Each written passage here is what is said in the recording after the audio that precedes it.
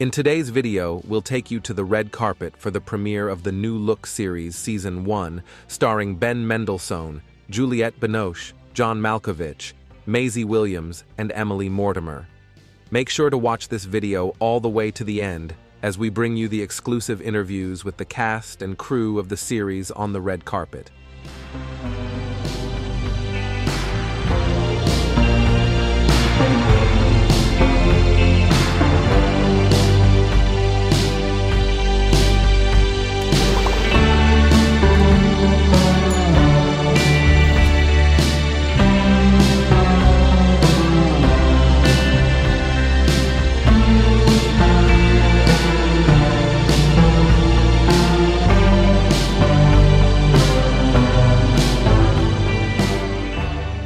I would say that it is about people who are facing an incredibly challenging situation. It's not what you think it is. It's a real thriller. It's quite horrifying at times, but it's a fantastic series.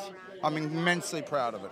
Oh, just to go on the ride. I mean, it's entertainment first and last. Filming in Paris was an honour. It's a real honour to be there.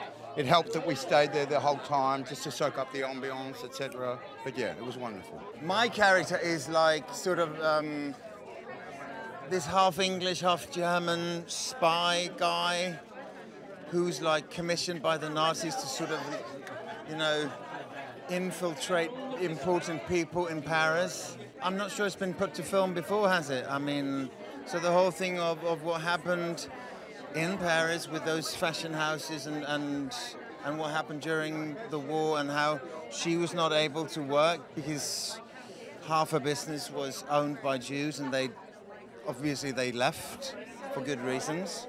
And then that left her in a limbo, and then he's starting to do his thing, and they all try to survive. We did shoot on locations, and it is a pretty city, isn't it? It's like it's got massive and amazing buildings, and we shot in so many different and wonderful places. Oh my gosh, where to begin? I think it's really groundbreaking. I don't know there's been a series like it yet about the story behind two of the greatest couture houses in the world at a very crucial time between the two world wars.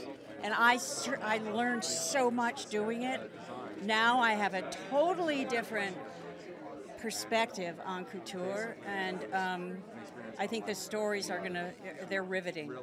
And I was very, very honored to be a part of it, a little part of it, but I'm so excited for people to see it. Just to see the world that they've never seen before, and the stories that they've never heard before, and what's behind the creation.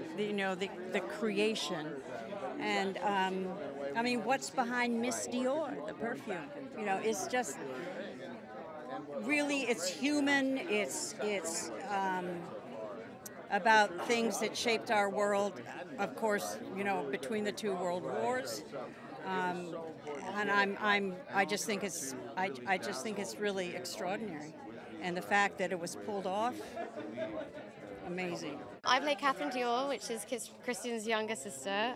She was part of the French resistance during the Second World War and was captured and taken to camps in Germany. She survived there for 9 months and came home, and her relationship with Christian was so beautiful, and she kind of became one of the original muses for his brand. I feel so proud of this show, and I'm really pleased that it's finally coming out. I think that audiences are going to really learn a lot about these characters or names that they already, very familiar with, but it's kind of a story that maybe hasn't been told before, and I feel so lucky to be a part of it. Lucien Lelong was a French gentleman who had his own design house, Maison Lelong, and he was also the head of the French haute couture syndicale, most especially during the years of the occupation, and a number of really great designers passed through the house of Lelong, Christian Dior, Balenciaga, Balmain, Givenchy, Pierre Cardin, many. And he was, I think, not a designer of much talent, but a great recognizer and cultivator of talent. I'm excited for people to see Ben's work, which I've always thought was wonderful. And I think he's such a unique actor and brings a lot of qualities that a lot of male actors either don't have or wouldn't dream of doing. Music that we remade these classic wartime songs that at the time were very peppy and sort of like hiding the true meaning. So it was very interesting to take modern artists and recreate them and I don't know, bring in a lot more sadness to the joy. The music to me is so elegant and the arrangements are so elegant, and I think there's a big connection there with the show and the fashion in the show and like the really ornate arrangements in the music. I think the music almost, not literally, but sounds very expensive. Like there's so much going on, and so that's the thread between those two, pun intended, there. But for me, a lot of the music, less so about the fashion.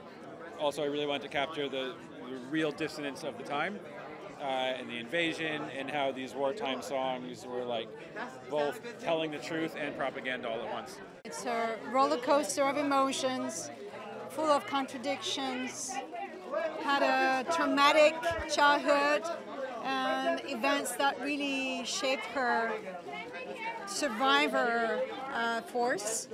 And I learned with her every day a new thing.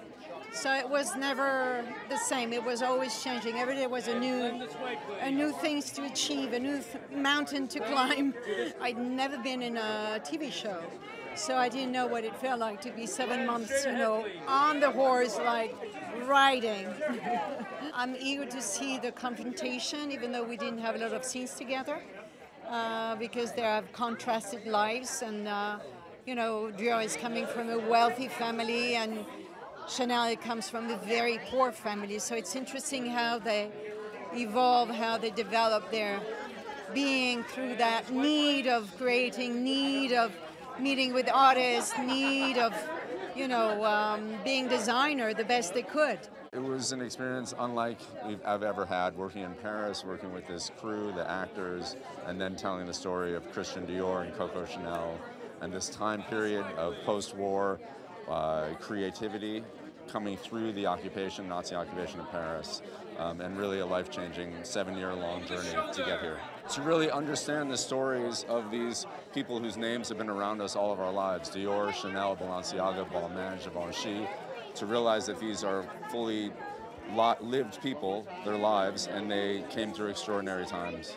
Yeah, I think to recognize the power that they're still around, and they're still, if anything, more a part of everybody's lives than ever before. It goes to the power of the scripts that he wrote and supervised, and when you have great actors like this, so much more is possible. It was an experience, again, unlike anything, because they really supported us in filming in Paris, which was extremely crucial to the series itself, and then all throughout, combining with music, Apple Music, and Jack Antonoff and all the artists that he brought to the soundtrack.